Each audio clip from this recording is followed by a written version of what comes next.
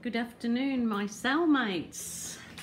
I'm going to play with paint again today, and I am just stopped my washing machine. I'm going to go back to some of my I suppose they could be my trademark colours, because as you all know, I love the bright colours. I do try everything. I try the sultry, I try the classy, I try them all, and you've got to do that, you know.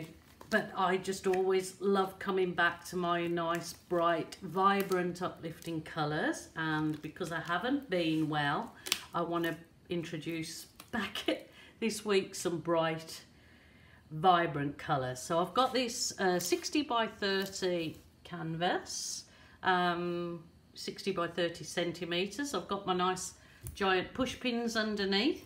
One thing I've forgotten to do was put my tape on, but I'm not going to turn back now, so I'm going to do it without the tape. But if it was definitely to be sold, I would do it in tapes, as it leaves a nice finish on the bottom. I'm going to use my Swifty Swipe tool, which was my crudely made, just cut out a piece of soft plastic file divider. That's just a spatula, and I just taped the top so all the bottom is nice and flat to be able to swipe. It's just very handy, it's a good shape, it's a great little tool. I'm doing a bright and vibrant one, so I thought I'd use my Swifty Swipe tool. Okay, I'll start off with this purple. I did mix this myself, and I normally do great purples, but not too happy with this. So I might actually use this, well, I'm going to use it in this pour. It'll be fine mixed with the other colours. So I'll make sure it goes over all the edges.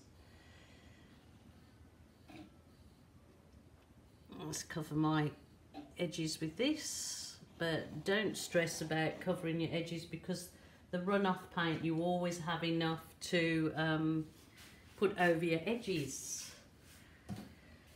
Oh, wow. Okay, bright and uplifting. Here goes my brilliant red. They are all Mont Studio acrylics in 2-litre containers. This is the brilliant red, which really is a beautiful, brilliant red, and I love it. Do use a lot of this. I just find switching over, I have still got lots of global paints left, and I've got some Byron paints, and I've got chroma, but I'm sort of gradually, as I use them, going over to the Mont, because they're, well, I'm just finding them consistent. They're not, Mont aren't sponsoring me or anything. Would be nice though, Mont, but my Australian online supplier, who is brilliant if you're in Australia and you want to order anything to do with furniture painting plus acrylic painting, there's a little link in my drop down box. They often send me paints to try, which is really nice of them. So I don't get paid commissions or anything, I just get sent products every now and again, which is great for me, and you guys too get to enjoy it. So that was the brilliant red. This is, actually I'm just trying to think what this one is. Was it the, oh, actually this might be the cobalt. No, that can't be. I'm just trying to think where I got this paint from now. Anyway, it's blue. It's the sort of bright blue. I think it's not the cobalt, is it? No, might be a cool blue.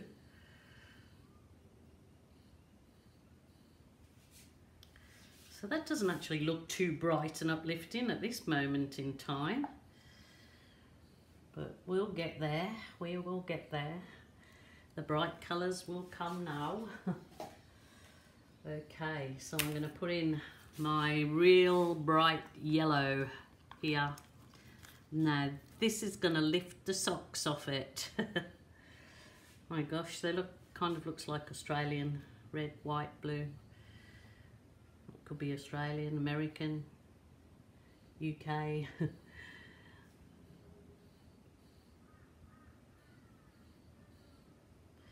Now, that's more bright and uplifting, isn't it?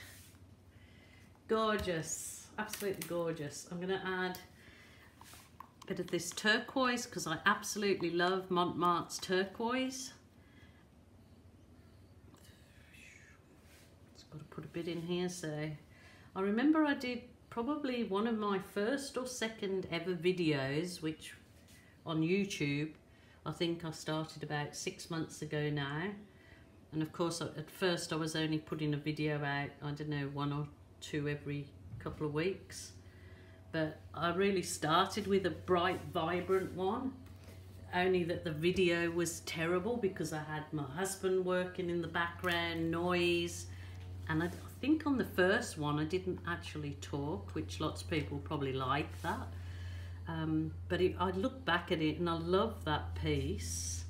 So it's kind of a bit of a pilgrimage back to when I started doing the YouTube, which is, like I said, about 6 or 7 months ago now, which I swore I would never do. It wasn't my thing, too old to be on YouTube. What would I do? But I'm thoroughly glad that I did, because I'm enjoying, well, I was doing my art anyway, so, and I was posting pictures on the art sites or on my own Acrylic Art by Gillykube Facebook art page. So it's nice to be able to share my techniques, my triumphs, and also I share my failures.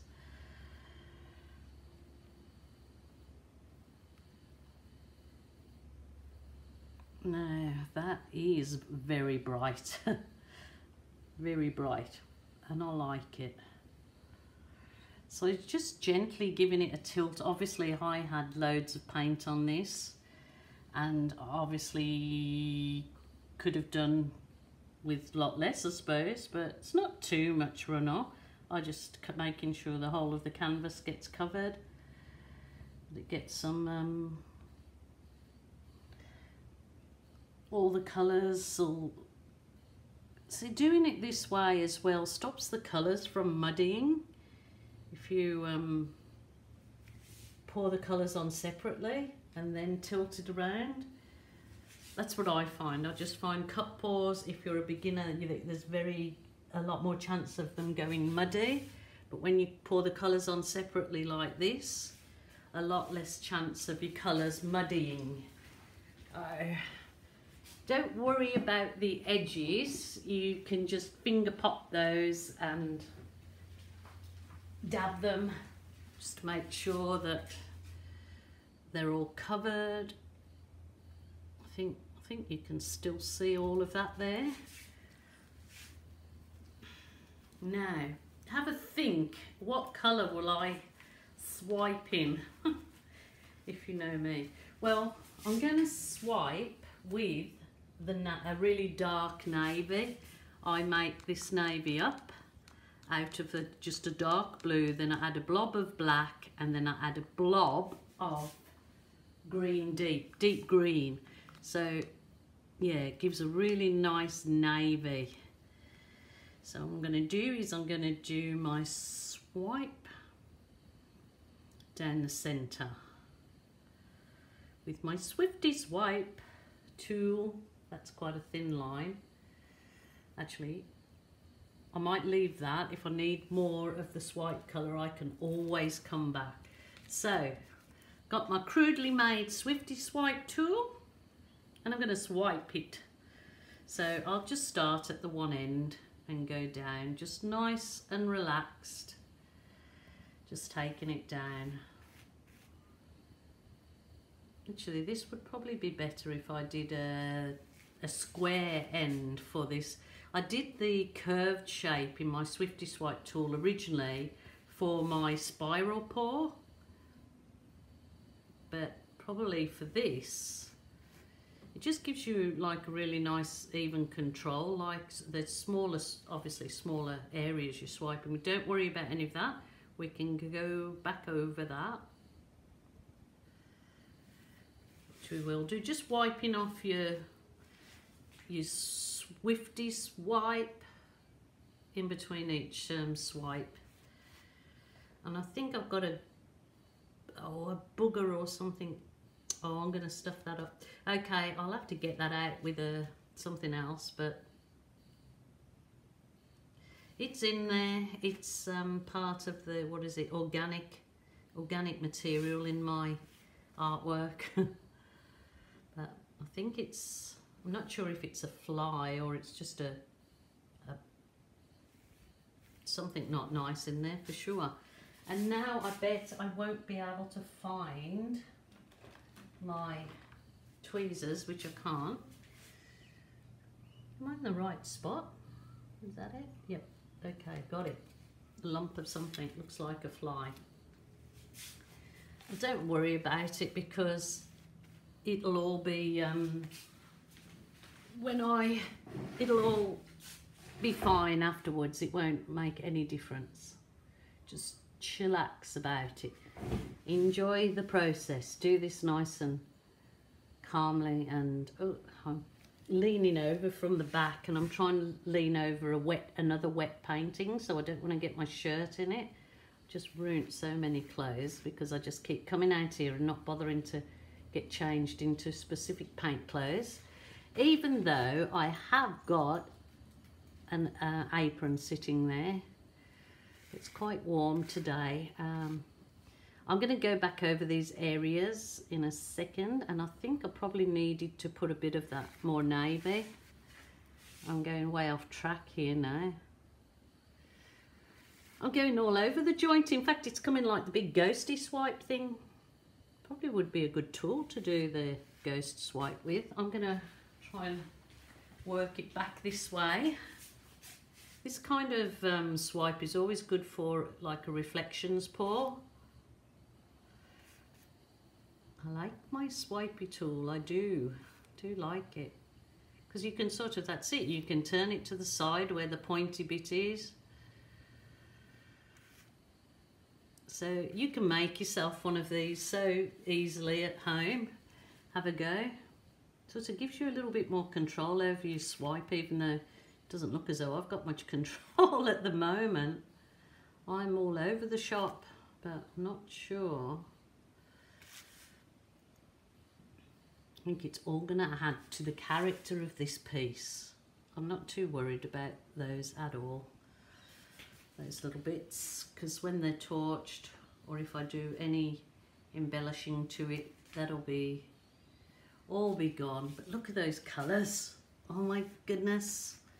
You can see already. And look at the cells coming with the different colours. Look, that's got like the red, the orange. I didn't put orange in it, but it looks orange. Didn't put green in it, did I? Except, oh, more the turquoise. But yeah, it's all showing and mixing. Well, it's looking nice. Does kind of look like the Northern Lights, is it? You could do could leave it at that and put your what you call it, your landscape through it. Okay, I've got my butane torch, and I'm just going to just give it a wave. Probably not doing my cluster cells, just waving it over, seeing what we get up. Because this will bring the colours through. Oh, look at this. So gorgeous.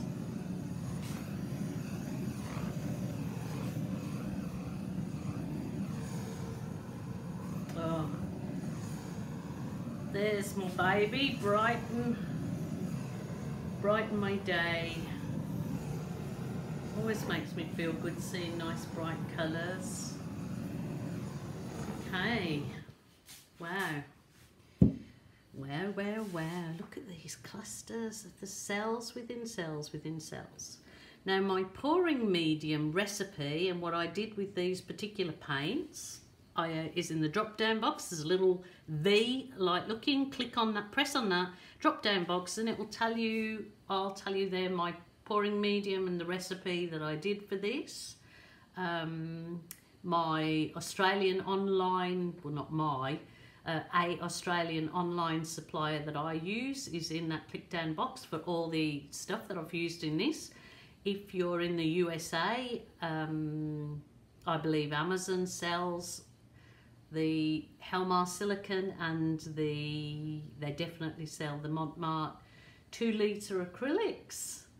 And look at that, that is pure gems and clusters. That is just coming up while we speak. Absolutely stunning. Look at this, look at these cells, like, oh my goodness, that is a beauty. They're really beautiful, and you've got that effect of like the with the swipe colour, the navy, it looks like a negative space. So those red cells up there too, they look so gorgeous. I will post some photos at the end of this video. And if I will leave this now and come back in about 30 or 40 minutes, I may just very well leave this exactly as it is and not do anything further to it, but the cells may very well stretch out and cause a whole little life of its own, which is absolutely gorgeous. Or I might come back and do some rolling balloon embellishment. But if this is your thing that you like it to this point, then if you have a go at it, then do it to this point. It's quite easy and simple if you just relax and enjoy the process. Thanks so much for being with me again, and thank you so much for subscribing to my channel. If you haven't already, please press the red subscribe button. If you want to pop over to my Acrylic Art by Gillykube Facebook page and follow me there. I often post lots of the dry work photos after they're all dry and sealed, or some little videos on finished items. So, but that is really stunning, and it's just full of beautiful gems and clusters, and they look gorgeous. Thanks for joining me. See you again next time.